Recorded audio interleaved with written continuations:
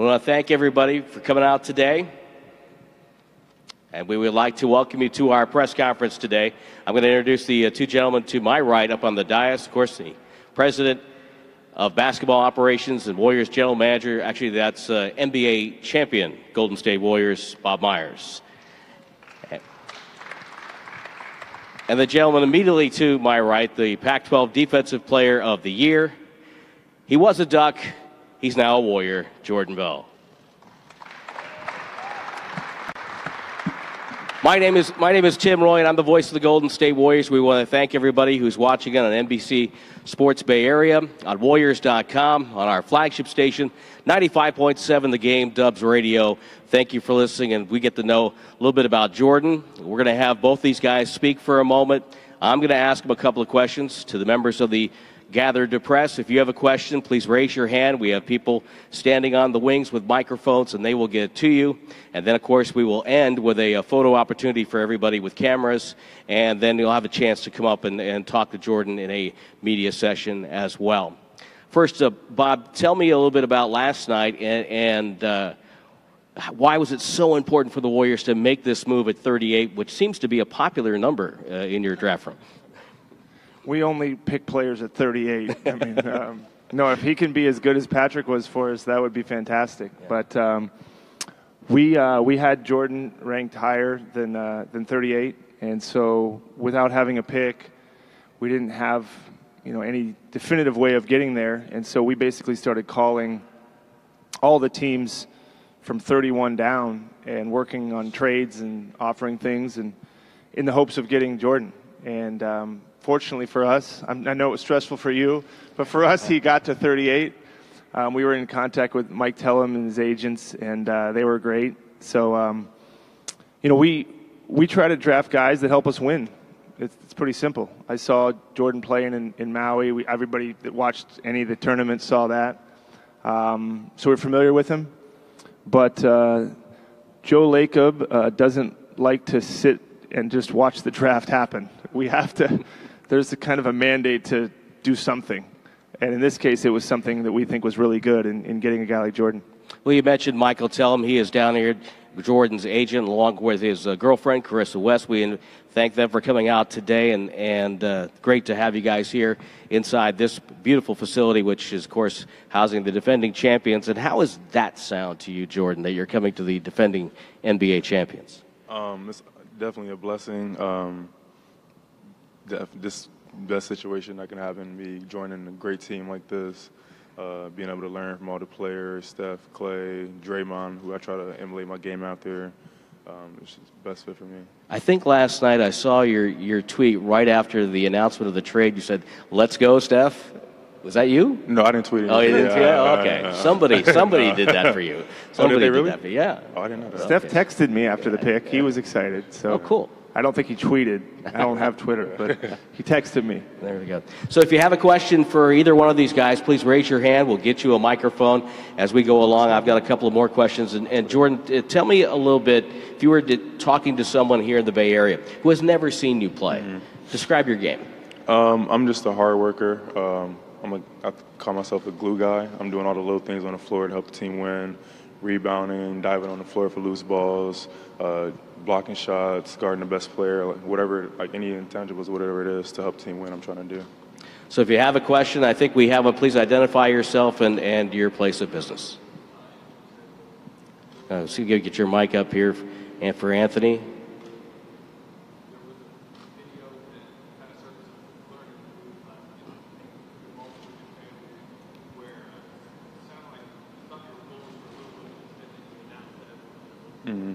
Yeah, so I was in a garage with my high school coach and my college coach, and Mike called me, let me know exactly what was going on. He told me I was going to the Warriors.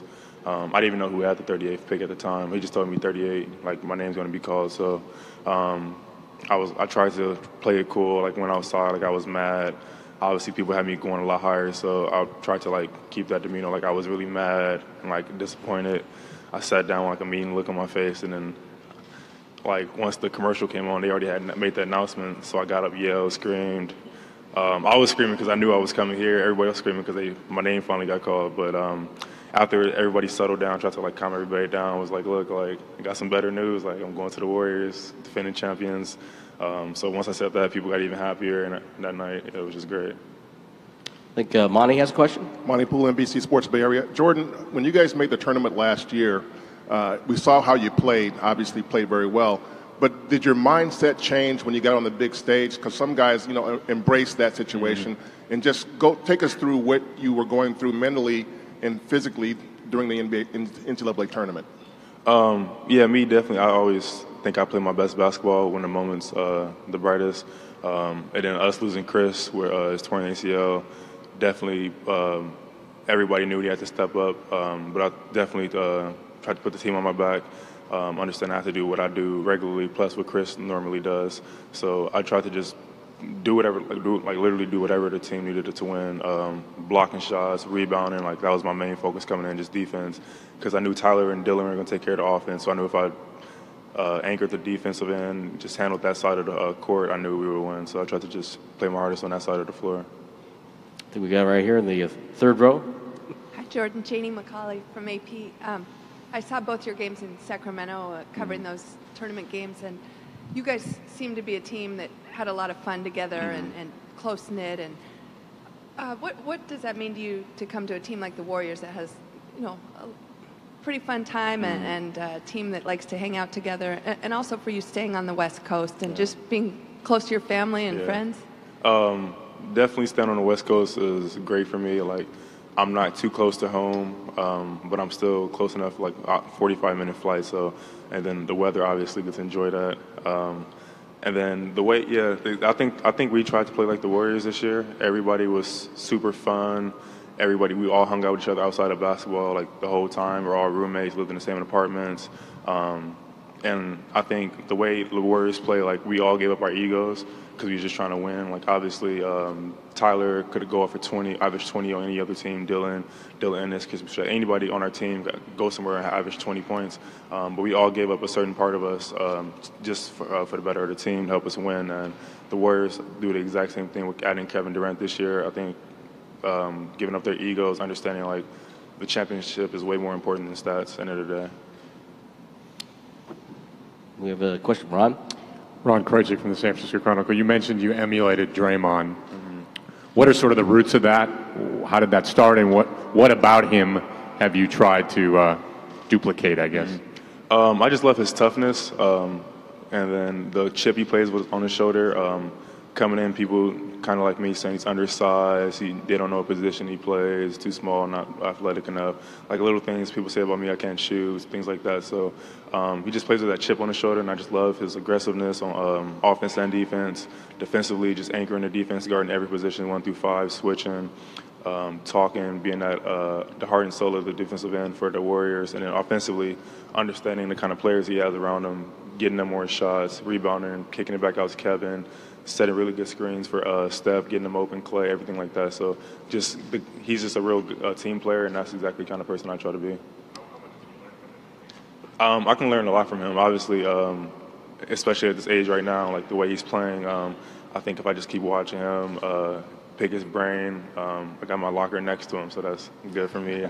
I have to practice every day. I can try to get something out of him.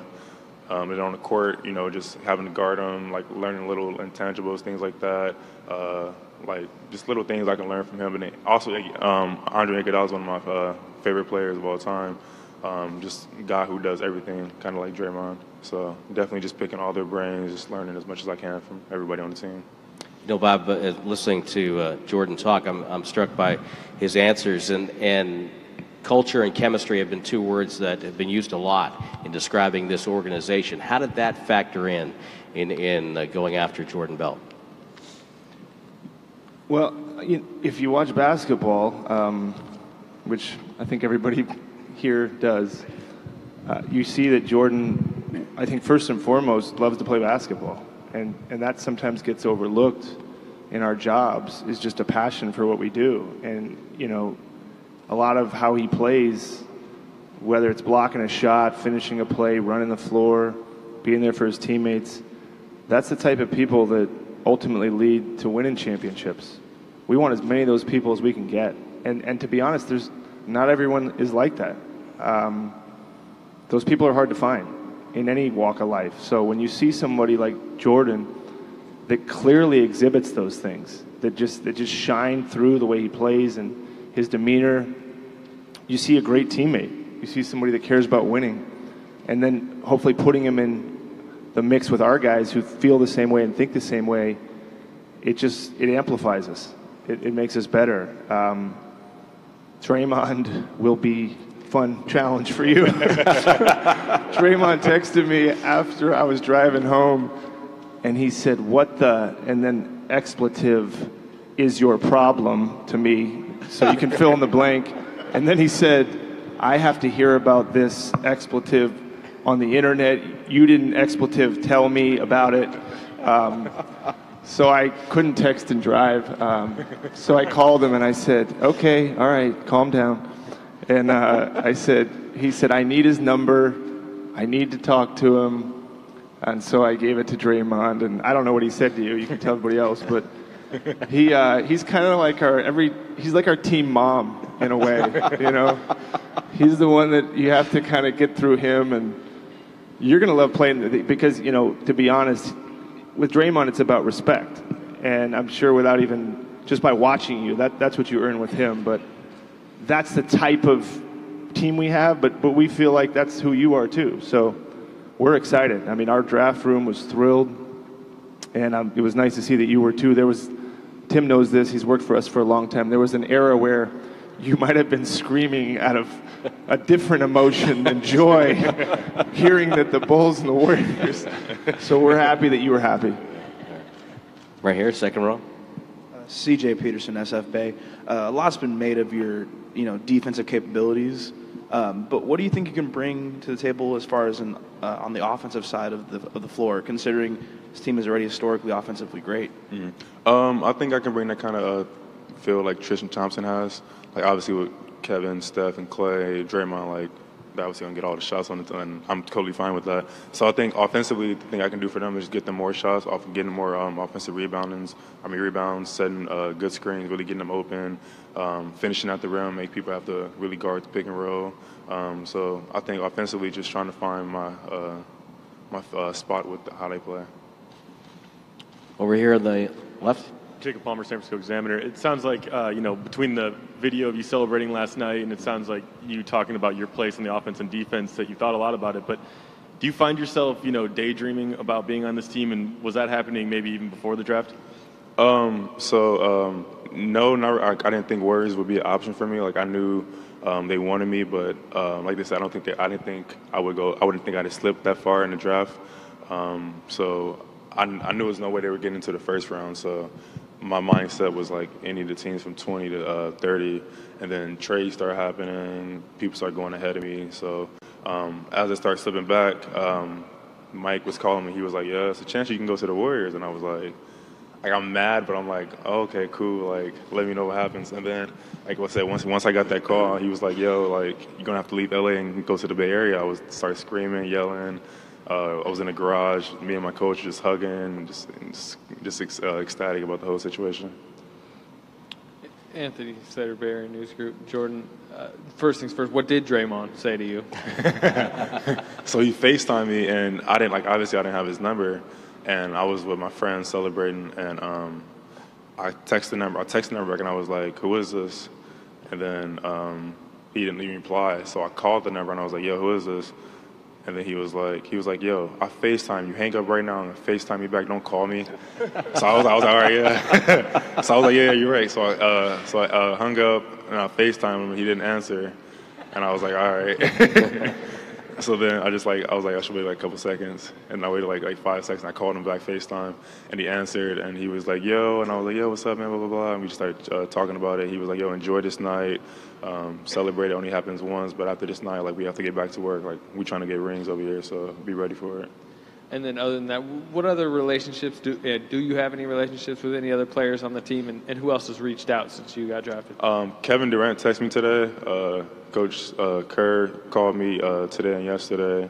Other than that, that's all. I played against Kevin Durant in the Drew League one time, so he gave us like 50, so like 56, I think. He's telling me that. We won though, but yeah. Steve Bitker with KCBS. Did you watch any of the NBA playoffs? And if you did, and you watched the Warriors, had you seen professional basketball like this before? What did you think about it? And did you fantasize at all playing for this team? Yeah, I definitely watched every single game I was able to watch. It's funny, I was actually working out for the the San Antonio Spurs, and they played the Warriors. So I went to the game there and got to kind of see it live, and I was just like, wow, like, this is crazy how, like, seeing it live is way totally different than seeing it on TV. So just seeing them live, I was like, yo, like, I would fit so good with this team. Like, they love playing basketball, they run, they move, they're so unselfish. I was like, I would fit so good on this team. And just watching, I was like, just amazed, like, how good they are. Go ahead, Bonnie. If you weren't playing basketball, I mean, do you ever think about what you would be doing with your life if you weren't playing basketball? I read some interesting stuff about just your background and how you fell into basketball and what it's done for you. Yeah. So, I mean, me personally, if I wasn't playing basketball, I most likely would have stuck with football because that's what I started playing throughout my whole life. So I was definitely doing something athletic. Just grew up doing that. What was the other part? What position in football? Position? I'll play receiver and defensive end. So definitely have the toughness with the defensive end, trying to hit people, get the quarterback, and offensively just finessing people with footwork, things like that. And I think that's the reason I move so well at my size. And what role did your coach at Long Beach Poly play in you getting to this point? He was there every step of the way. He was supposed to come here today, but he already had a vacation plan. But he's, since right after after high school, was there with me in college, calling me, texting me about life, basketball, and then throughout this whole process, like helping me choose Mike and Aaron, agents, like meeting up with them, and then during the season, like keeping all the outside noise away from me, letting me just focus on basketball and things like that. Yeah. Janie? Jordan, seeing how the Warriors use so many different guys, and one night it might be McGee off the bench, or Livingston, or Ian Clark, or Andre, how encouraged, or Patrick McCaw, as Bob mentioned, how encouraging is that to see the way they operate, that you can come in and make an immediate impact as a rookie? Yeah, definitely. I think seeing like how they use their young players, how everybody on the team plays a lot, I think that definitely gives me motivation. Like, I know I'm going to get on the floor to see some type of time, minutes, whether, like you said, any kind of game, it might change, it might be a lot, maybe a little, but I think the way they play their players, everybody gets a shot to show what they can do, and definitely add up to more minutes every game. Ron? Bob, what does it say? I mean, when a team drafts a player, usually the focus is on his offensive game and the numbers he put up. And here's a guy who was defensive player of the year in the Pac-12, and it seems like that's his leading skill. No disrespect to his offense. But what did that say about what you were looking for and sort of about the makeup of your team, which obviously is so effective offensively? Was that sort of a point of emphasis for you as you looked for a player? I mean, it is probably Jordan's strength, I'd say, but we don't want to limit that. And I could see games where he scores a lot of points for us. I mean, it's at his position, because of the other guys that we have out there, there's going to be some nights where he's got some easy opportunities. But mostly what we see, Ron, or what we saw, what we think, is that if you're out on a basketball court and you're playing against Jordan Bell, that's going to be a problem. That's all we look at it. You know, and we're glad he's on our side, because just the force with which he plays, the energy with which he plays, I don't really worry as much about, you know, people credit a guy like Draymond Green for his defense, but, you know, when you're in this and you're trying to build something, you're trying to build a group of people that do one thing, and that's move towards winning. And his college team obviously did that. It's not a coincidence that his team was great in the Pac-12 and great in the NCAA tournament. You put guys like him and the teammates he credited and have a great coach like Dana Altman, good things will happen. So we don't miss that. We didn't miss that. It's hard to miss that with Jordan, but defense is half the game. Sometimes people forget about that. And we take pride in defense. It started with, you know, Mark Jackson, his staff 4 or 5 years ago, and Steve's continued it. But I mean, you don't win championships without defense. So I would say Jordan does that well, and he's going to get better at that. But also offense, I'm sure he would sit here and say he's got room to grow in every area. So we look at him as a basketball player that's going to get better under our system and under our coaching staff and playing with our guys. Yeah, Jordan, I watched all 5 Oregon games in the NCAA tournament. There was a great run. You were fabulous. And, of course, it ended in heartbreaking fashion. Have you, do you avoid thinking about that, or have you processed it, come to grips with it, and what have you learned from it? No, I definitely don't try to forget it. I think everybody should play with like some kind of chip on their shoulder, something that motivates you, pushes you to like be better. So I think the moment I think you're referring to it, NC, like when I missed the rebound on the free throw, definitely want to just keep that with me at all times. I remember things from high school where I missed the block out or I missed the shot or some kind of thing that still motivates me to this day. Like it's definitely going to stay with me, definitely going to push me to become a better basketball player. RC? RC Davis, Warriors Radio, Warriors.com. Bob mentioned Dana Altman. How much did he have to do with your success in getting to this point? He's definitely had a lot to do with my success. His coaching style, it definitely was the right fit for me, the way he plays. And then him being such a college coach for so long definitely taught me the game, made it way easier for me. Like, you know, nowadays, like with the highlights and the ball is life, hoop mixtape, all the stuff, like kids don't focus on like the simple things. Like they want to go between the legs like 30 times and stay in the same exact spot. Like straight lane, like little things. Like he taught me, like they just made the game so much easier for me. And so he's definitely helped me a lot with that aspect. You've handled yourself like a pro up here, by the way. You're doing a great job. I have the last question, and that's going to be for me. Has it sunk in yet? Has it hit you yet that you're a Golden State Warrior, that you're a professional player in the NBA? I think it hit me when they showed me the jersey inside. Yeah, and I was like, oh, Leo, that's my name on the back. Yeah. That's perfect. Yeah. Speaking of the jersey, we have the jersey. We're going to do a photo op. Before we do the photo op, I did have one question. As an Oregon guy, this is Raymond Ritter, by the way. As an Oregon guy, can you tell me or confirm to us how big Jim Barnett is on campus there? How big who? Yeah, that's all I needed. Thank you. That's all I needed. Wow, and that's how we ended today. Our TV commentator. Oh, I'm going I'll take that from you. Get that out of there.